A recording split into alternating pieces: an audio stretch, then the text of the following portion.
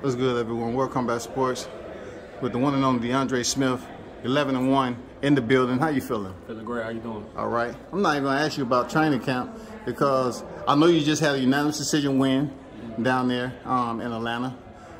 When did you find out about this fight? I actually found out about this fight before the last fight. So okay. You know, so you said, okay, I'm gonna go ahead and take this fight in between. Might as well, you know, staying busy, staying active. I said I wanted to get about 3 or 4 more this year, so it's right in that leeway.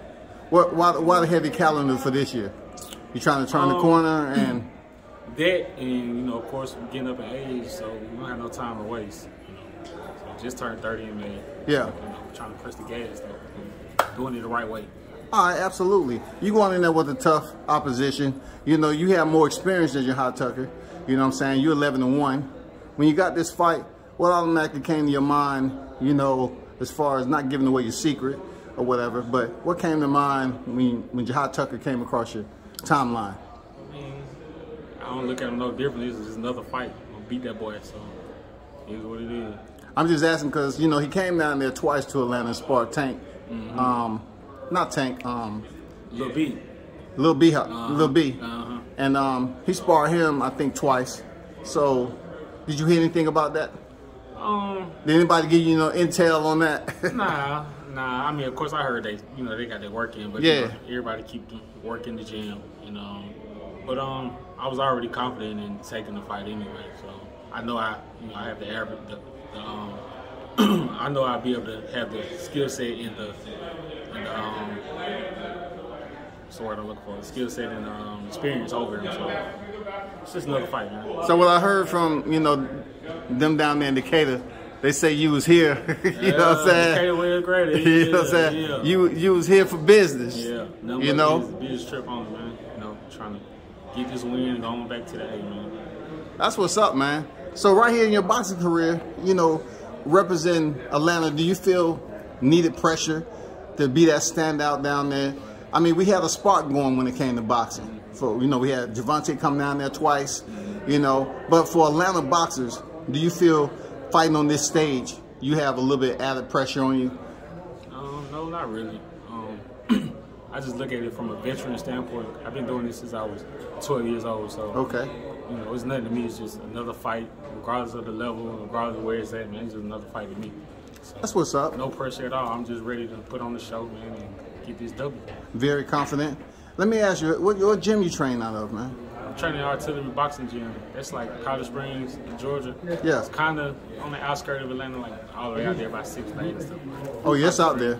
I didn't even know till now, man. Yeah, College Springs. That's out there, man. Who's your coaches? Adrian Russell and my father in the Gay Friday. I didn't know your father trained you, man. Yeah, as much as I talk about black father and son tandems, never knew that. Yeah, well, I'm trying to see. He was my, he's always been my biggest fan, biggest critic. And as a young boy, he was always like my #1 coach. Yeah. But we when I took a little time off, 5 years, kind of had dispersed a little. So I'm really getting him back into it. So okay. This would be probably his 2nd fight back working my corner since I started back fighting. So. That's what's up, man. How you been enjoying things up here in New York, man? We just landed, but New York is one of my other little spots I like to come to. I've been here plenty of times. All right. So it's like your second home, okay? Yeah, 2nd or 3rd. Miami, my 2nd. But this definitely my 3rd home. So all familiar with it. That's what's up, man. Tell me about the state of boxing in Georgia, so to speak. What do you think we need down there to take it to the next level? Well, we got the fighters, we got the talent, we have the coaches. It's the small things, man. We need our commissioners, we need our, all the teams, all the coaches, all the fighters just to come together, man. You go to any other states, you go to Ohio, man, you go to New York, they all riding together. It's no rivalry.